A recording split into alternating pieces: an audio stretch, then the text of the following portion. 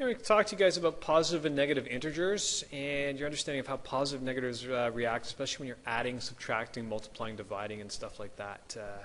So to start off, you have to realize that there can be negative numbers, and most of you guys would be familiar with that.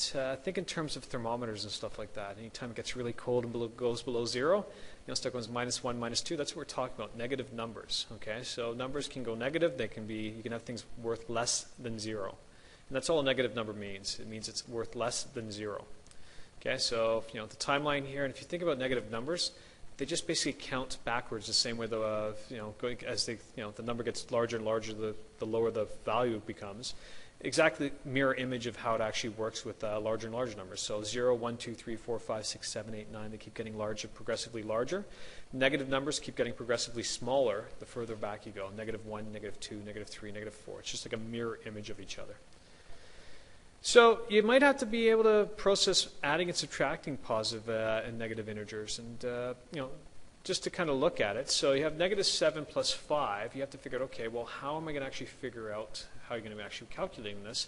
And number lines might work really well for you. It's a good way of thinking about it, and if you can't do them in your head, you might be able to have time to draw it out on a scrap piece of paper if actually doing it on an exam. But keep working through these questions, you'll start being able to do it in your head. But this is basically what it looks like. So you have -7, which is right here, circled here, and now you're adding 5 to it. So the number -7 is going to be getting 5 bigger. So you take -7, you count out 5 more. -6, -5, -4, -3, -2. And that's your answer. -7 plus 5 is -2. Same sort of thing works with -2 plus 7. So -2, you start off here, the -2, you add 7, so it's going to get 7 bigger. -2, -1, 0, 1, 2, 3, 4, 5. That's your ultimate answer, 5. Okay? -6 plus 3, -4 plus 11, all work the same way. Here's an example of -4 plus 11 right here. Okay? So you're taking the -4, you're adding 11 to it, becomes a larger number. Subtracting works the same way. Okay? So you have -2, and you're subtracting -5, you're taking 5 away from it, so you get -2 minus 5 equals -7. So you have -2, -3, -4, -5, -6, -7. Okay? So it becomes a smaller number. Same thing, 4 minus 7, it becomes a negative number, -3, because it goes below 0. -4 minus 8 becomes -12. 2 minus 5 becomes -3. These are all examples of how it works. And if you have a graph like this and a timeline like this, you can see how it works. It's not very much different than actually working with thermometers and stuff like that if you're using the Celsius measurements anyway. Okay, when you're adding and subtracting positive integers, you must know what to do when two signs are directly beside each other. Okay, so every now and then you might get something like this, where it's like 6 plus +3. And if you have two positives, it equals a positive. Okay, so 6 plus +3 is the exact same thing as saying 6 plus 3, which is 9. If there's two negatives beside each other, it becomes a positive sign as well. So 6 minus -3. Anytime there's two signs that are identical, they become positive. So 6 minus -3 becomes 6 plus 3, which equals 9. Okay? You have to wrap your head around it a little bit, and just the more you practice with this, the better it'll be. But if there's two signs directly beside each other, as in these examples here, and here, and here, there's 3 examples here, you have to know what to do with them. And if the two signs are identical, if they're both positive, it becomes a plus sign. If they're both negative, it becomes a plus sign. Where it becomes negative, where you have to realize that if there's a positive and a negative sign directly beside each other, it becomes a negative sign. So 6 plus -3 becomes 6 minus 3, okay, which the answer will ultimately be 3.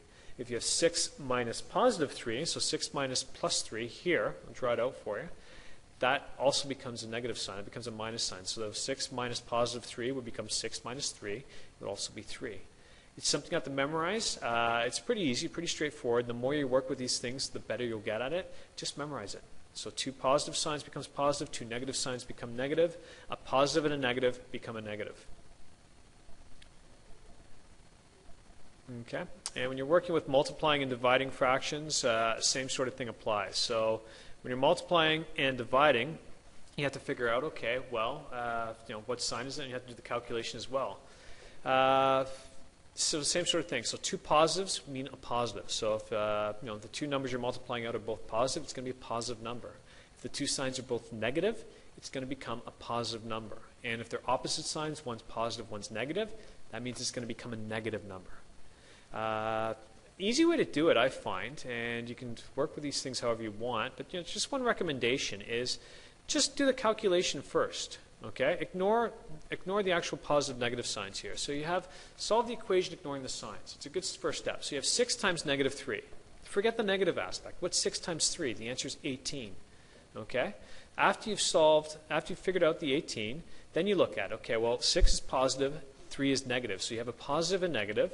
So a positive and negative mean that it's going to be a negative number, and your ultimate answer is negative 18. And the same thing applies with all of these types of numbers, okay? So 5 times negative 7, okay? Do the equation first. What's 5 times 7? It's 35. Then look at it. Okay, well, there's a positive negative again. That means it's going to be a negative number, as you will see in the ultimate answer here in blue. Okay? Negative 35. 36 divided by negative 9. Your answer is going to be 4 just from an equation perspective. Then you have to look at it and say, okay, well, 36 is positive, 9 is negative. Your ultimate answer is going to be negative 4, as you can see right here. Okay? So do the equation first. I'll just leave this here. So negative 3 times negative 4, do the calculation first. 3 times 4 is 12. Negative 3, negative 4, they're both negatives. That means it's positive. Okay? And it's just a question of practicing these things. The more you practice, the better you'll get at them. And that's all it is. Okay? So just remember, when you're adding and subtracting, if there's two positives directly beside each other, it becomes a positive plus sign. If there's two negatives directly beside each other, it becomes a plus sign.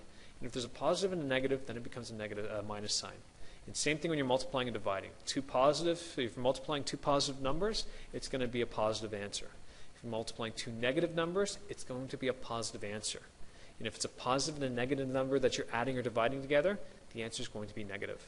Okay? Well, good luck with that. Keep working at it. Keep studying it. And like I said, the more you do, the better you'll get at this.